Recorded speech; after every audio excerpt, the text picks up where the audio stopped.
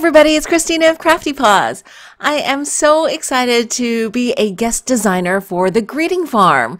As you guys know, I love the stamp company. They make the cutest little images, and today I'm going to share with you guys how I made 5 Valentine's Day cards really quick and easy. And I'm going to show you the coloring process of most of this and kind of how I designed them. But the 2 sets that I used are Forever With You and hashtag couple goals. They're so stinking cute, and I am going to show you guys how I slightly alter one of the stamps to be more personalized for one of the recipients. So what I'm doing here is I'm using a little bit of washi tape to mask off the kitty ears before I ink up the stamp. Then I remove the washi tape, and then I stamp out the image so the little pointed ears are gone, and I'm using a Copic multi-liner. This is a 0.05, and I'm just gonna doodle in little puppy dog ears. If I made them longer, it could be like a bunny rabbit. If I made them little round half circles, it could be more like a teddy bear. It's so easy to alter these really cutesy, simple images. And this particular person who's going to be getting this loves dogs. So I'm going to doodle on these little ears, and then I'm also going to make a little spot on the left side here. Oh, I doodled in a little nose to give it more of a doggy look than a kitty look. And I'm doodling on that little spot there, kind of going over the top whisker. Now I'm just going to show you guys all of the coloring. So for this first couple, I'm going to do a senior couple. This is going to be a card for my parents, and I'm going to use some facial or skin tone colors that have more of a yellowish undertone because that's how they are. They're Asian, obviously, as I am.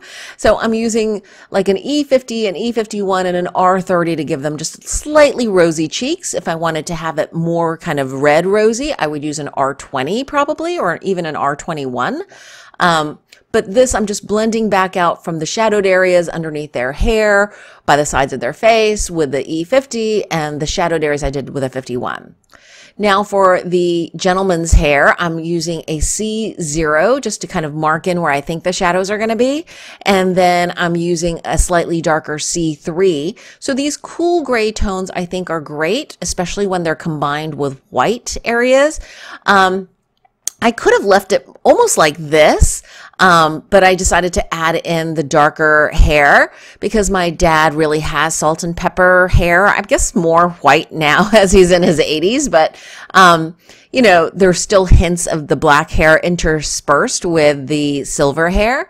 So I wanted to give that sense, and I really wanted to add in the texture of the hair, which is great in this image. And I'm going to give slightly lighter silver hair to the image that's going to represent my mom. So I'm adding a C00. And by the way, if you're interested in the exact colors that I use, I have all of them listed for each of the images that I color up in my accompanying blog post, which is linked in the description box below. But basically you see here where there are kind of valleys in her hair.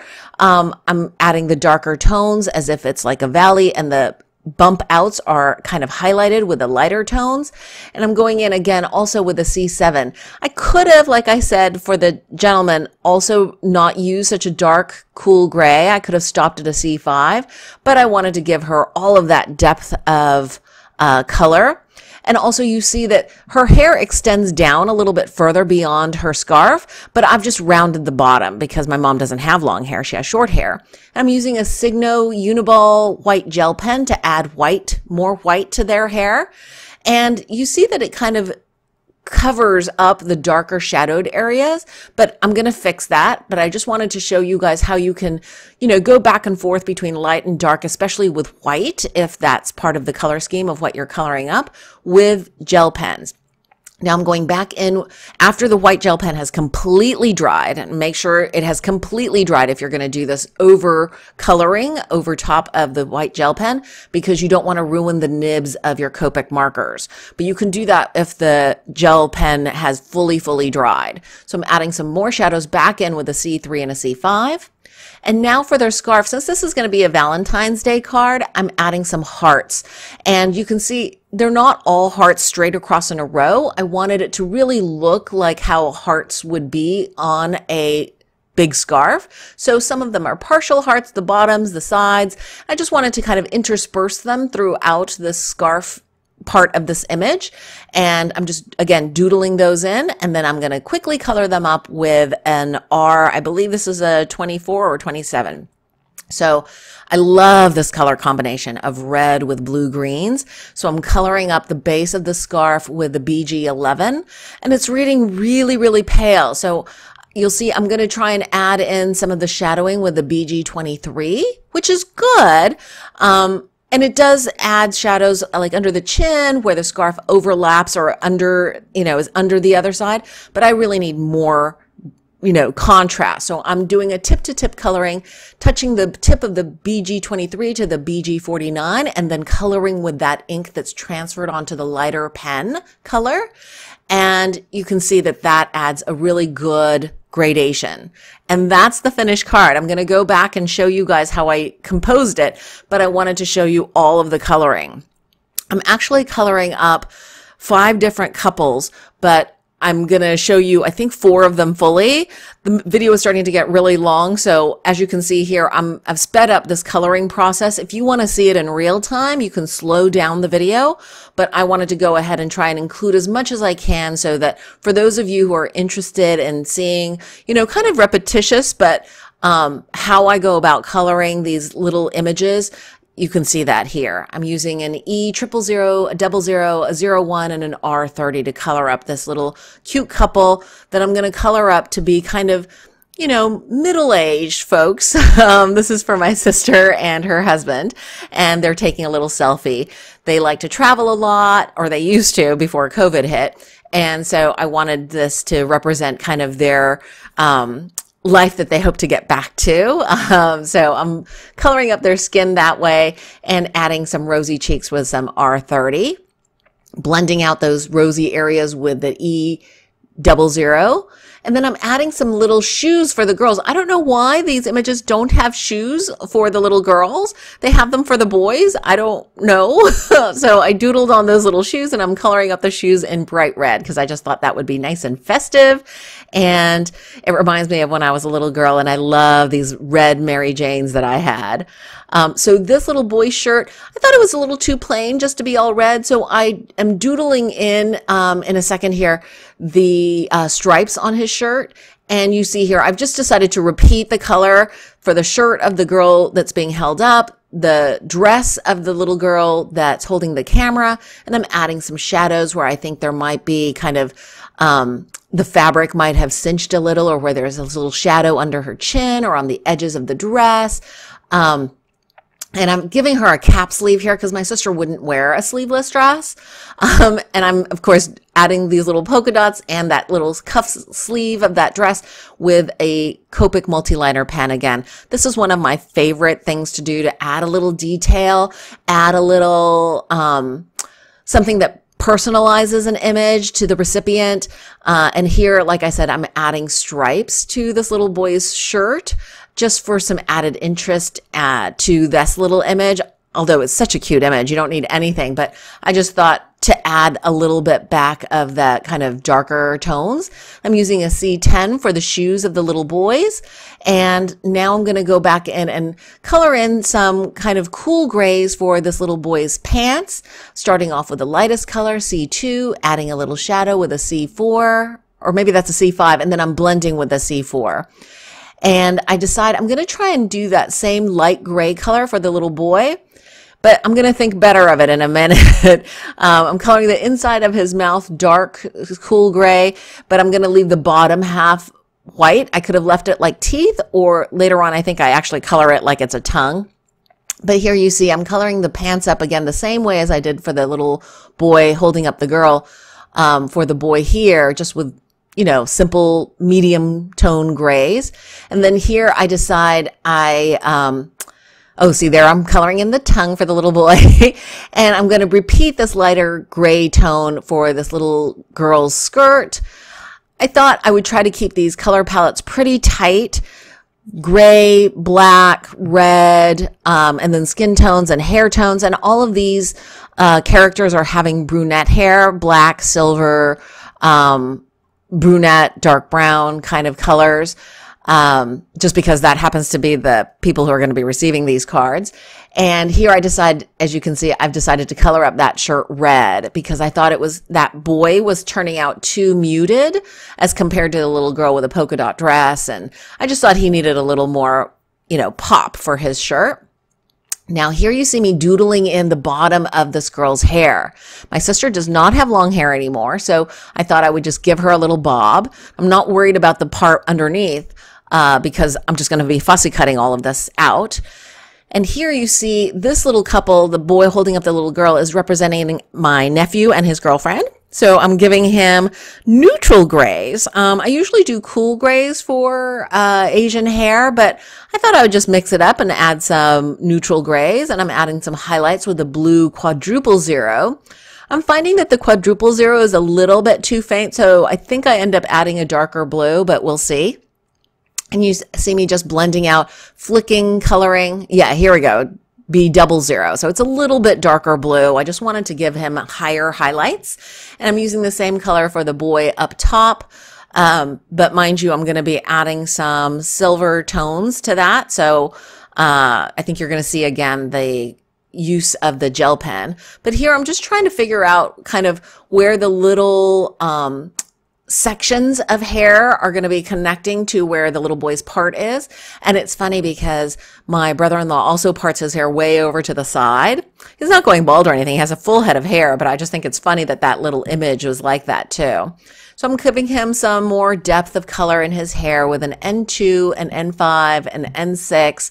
And I'm not trying to cover up the whole part of his hair because he does have some silver hair. So I wanted to leave some of those highlights to the extent I could while still trying to, maintain the different texture of the hair, the different segments of the hair from the image. So I'm going back in and adding the depth of color with that N6 and the N5 to blend to the N2. And here you see me adding the highlights with the white gel pen, and I really like how this looks.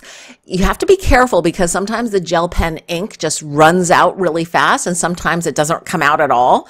If it doesn't come out, just rub it against your finger, the warmth of your finger. But this was kind of just oozing out here. So I'm going back in here again after the gel pen had dried with some N5 for that kind of reinstating kind of the darker shadows for that guy's hair. For this girl who represents my sister, I've added darker blue. It's a B00, and I'm going in with lighter N0 and N3. And I think, I'm adding lots of flicking to give a good hair texture, but it's just too light. So I'm adding some N5, and I think that's a pretty good balance. It's not too dark. She's decided to let her hair go naturally silver. So I think that N5 is actually pretty close to how her hair color is at this point. And I really like how that blends nicely together. Those neutral grays, which I don't often use, I've found really easy to use here. Now for this girl that's being held up by my nephew, I've decided to give her like a warmer brunette color. So I'm doing an E40 for the lightest shade. Then I'm going in and marking in where the darkest shadows would be with the W7. That's warm gray. So the under parts of the bottom of her hair where the hair indents from the top crown to the side, on both sides of her hair, on her face. And then I'm blending back in with that W4. And I think I go back over trying to find another mid-tone. So I'm going in to get a little bit more of a deeper tone to her hair because she has essentially black hair. It's just a little bit warmer in shade. So I add that W5, an extra layer of texture and depth for this image. And then for the darkest areas, I decide I'm going to go all in, go with the W9 and get really, really dark where the hair would be shadowed from her face along the sides at the deepest shadows. And this is the paper pad I used. I had like a third of this paper pack left. It's from Doodlebug Design. And that's the die set I use for all of these cards. It makes it really simple to design cards when you just limit the number of products you're using. And that's a Doris die set called Love Theme, and I'll put a link in the description box below. I've had this for a couple of years, but I know it's still available and on sale, so I'll link that. I love this die set. It's so simple, but there's so much you can do with it because it has that scalloped heart die frame, and so you get the inside inset, and then it has an XOXO, and it also has an arrow. So I've stacked the frame heart, you know, with multiple layers and glued those together so that I can get the depth of like a thicker. And I've done a couple of layers for this XOXO, and I'm just trying to position this XOXO underneath with enough space above and below. This is a slightly larger than normal card because this is for my parents and they like larger cards. So it's not the standard size, but you get the idea. And all of these cards I've decided to really take time to decorate the interior. And I think all of the papers pretty much are from that paper pad from Doodlebug Designs called Lovebirds, if I didn't mention that previously. And I'm just using the extras. The small hearts are from the O's, and the larger heart is from the inside of the frame. And I'm just going to place them inside. I had this XOXO pattern paper also from the background cutout, and that's the completed card for my parents. And you can see the front and the inside there. And I think it came out really cute. This is the card for my nephew and his girlfriend, slightly more simplified, and that's the interior. I had some scraps of paper, also that silver paper, that's the inside liner I had in my scrap box.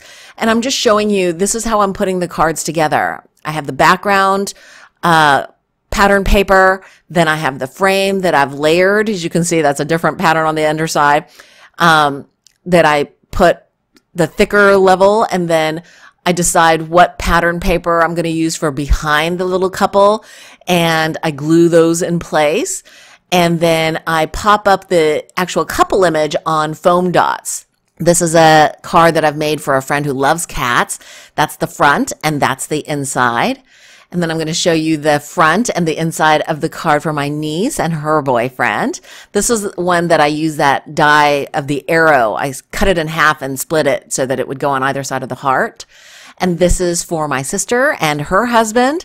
That's the front and that's the inside. I use scraps, obviously, for the inside liner, and I think it looks great to add some interest. And this is a picture of all 5 cards. I think it came out really cute. It was super fast and easy. If you get a chance, please go check out the greeting farm. They have such adorable images. Thank you so much for sticking with me and watching this coloring process video. If you enjoyed it, please give it a thumbs up. I hope you guys are having a wonderful crafty day.